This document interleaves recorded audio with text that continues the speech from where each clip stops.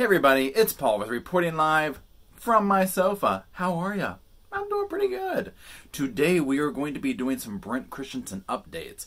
His penalty phase for his trial began July 8th. It's going to be a very emotional phase of this trial, and I want to just go over some of the highlights of it. Keep in mind this is a federal trial, so there's no cameras or anything like that, so I'm just kind of reviewing people's notes, reporters and whatnot, and going over that aspect of it. So, without any further ado, let's review.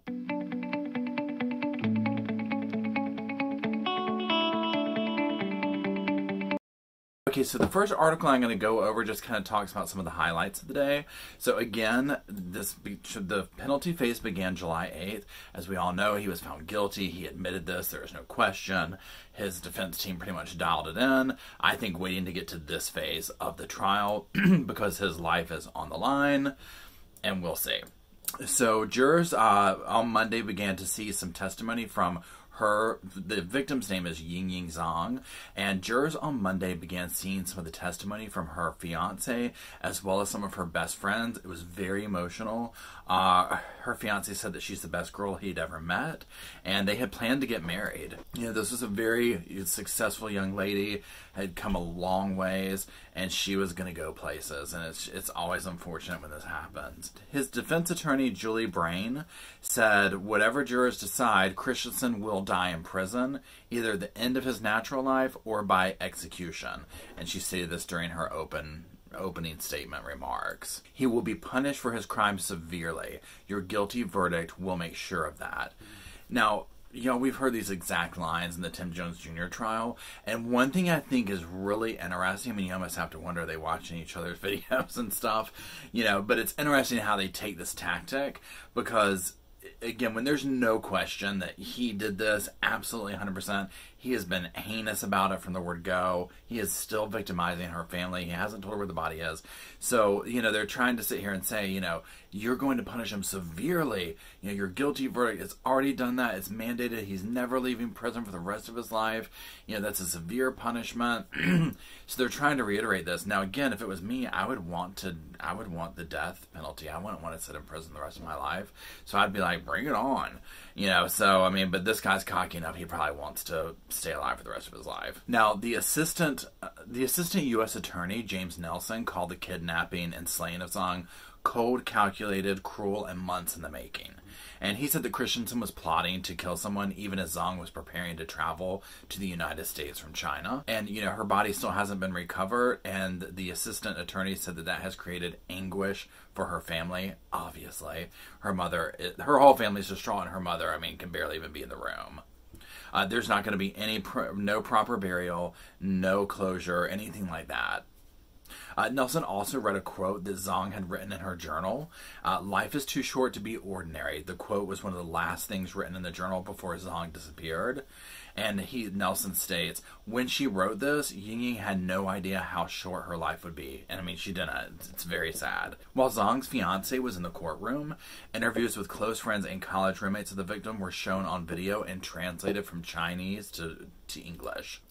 I'm going to go more into some of the aspects of these videos as well here in just a few minutes. Now, friends described her as a free spirit and warm-hearted person. One friend described how excited Zhang was about the woman's pregnancy and how Zhang had spoken about her desire to one day become a mother herself. Prosecutors also played a video of Zhang singing the pop song Complicated by Avril Lavigne in English. I think we all love that song. So, you know, this just was a great girl, you know, a young lady, I'm sorry, and who left this earth in a horrible fashion. Now, another part that his defense is trying to work into this are mitigating factors to try and keep him out of, you know, off the death penalty. And that includes a mother who was treated for severe depression, a history of mental illness on both sides of the family. Christensen displayed symptoms of depression and anxiety throughout his life and sought professional counseling for his substance abuse problems, they said. So again, we see all these typical things pulled into this of depression, substance abuse, things of this nature that, you know, a lot of people have, and they don't go out and do bad things like this.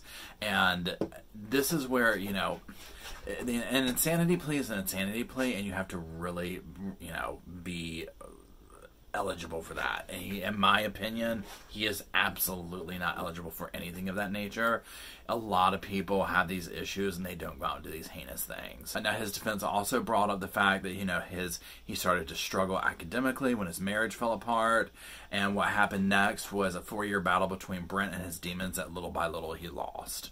And unfortunately, you know, this is the whole thing. When these people sit here and describe this, oh, he went through all this. Well, you know, unfortunately, his issues poured out onto, you know, Miss Yingying Zhang over here. Now, his father and brother are expected to testify in court on Tuesday, which should be very interesting. Now, also to keep in mind, Illinois abolished capital punishment in 2011 and put a moratorium on the practice 11 years before that. But federal prosecutors can still seek the death penalty in states that have abolished capital punishment. For example, the Boston Marathon bomber, he was sentenced to death in 2015 in a federal trial in Massachusetts, which has banned the practice at the state level. So that's how they're able to get this. Now, it has been more than like 13 years since someone was sentenced to death in a federal courtroom in Illinois. In 2006, a judge affirmed a jury sentence of death for Dr. Ronald Mikos, who was who was convicted of killing a former patient, slated to testify against him in a Medicare fraud trial. Wow. And he's still in death row in a maximum security prison in Indiana. So that's a little bit of interesting news there. So, I mean, as you see, like, they can still slide in this death penalty, and honestly, I think he's going to get the death penalty. I think the family wants the death penalty at this point. He's jerked them around so much, you know, in this whole little facade of, well, I offered to show the body. I mean, that body is gone, unfortunately. They will never get that back, and I think for her family, they were like, if you could give us her remains and point us to them and their remains, we would be willing to deal, but because of that, absolutely not. You know, I mean, you know, take him out back. You know, go ahead and fire old Sparky up. Now, we're going to look over this next article here. And this is prosecutors conducted secret Chinese interviews for death hearing, defense says. And so this is about those videotapes. Remember I did an update on that where they didn't want the videotape shown. Well, this shines some more light onto that.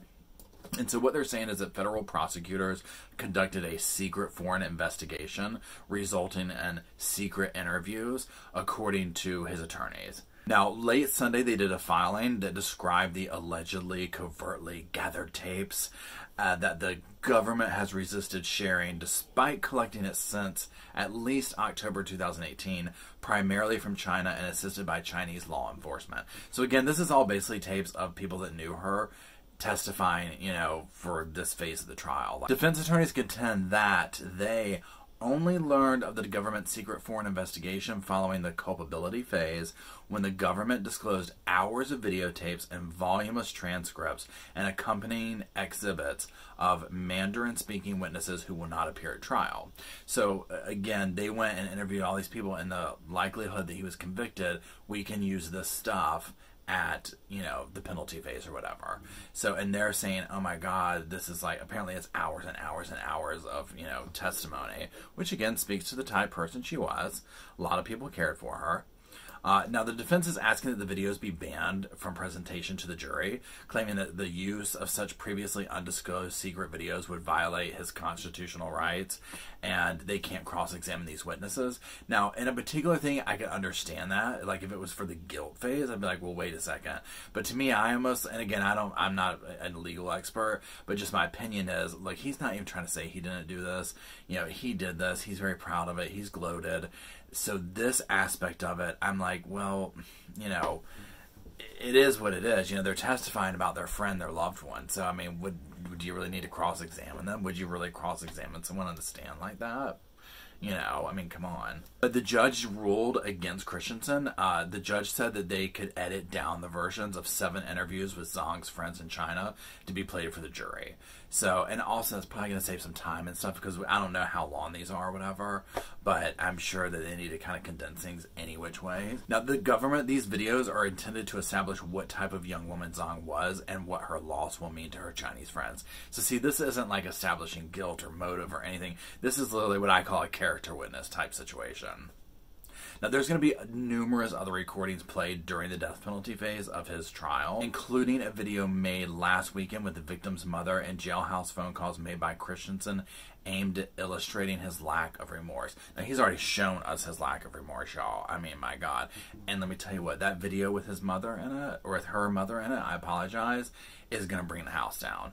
That woman, I was nervous for her health. She was so distraught. I mean, she couldn't even be in the same room with this monster, and I don't blame her. And so, I mean, this video will bring the house down. If somebody has a doubt about the death penalty, they're going to be like, no, go on, fire Sparky up, get him out back. I mean, literally. So that's kind of all the updates I have right now. So again, I'm filming this on Tuesday. So probably by tomorrow, there will be some more updates that come out about Tuesday's information. Because again, keep in mind, this is a federal case. We don't have access to the information as it's coming out. So that is it. We will see how long this goes on for and what ends up happening. Also, check out the description button. There's lots of links down there. I've got a new podcast going, so check that out. And there's lots of ways to follow me on social media and whatnot. Be sure you click the bell if you want to be notified of when my videos come out. I appreciate you choosing to hang out with me, and I will talk to y'all soon.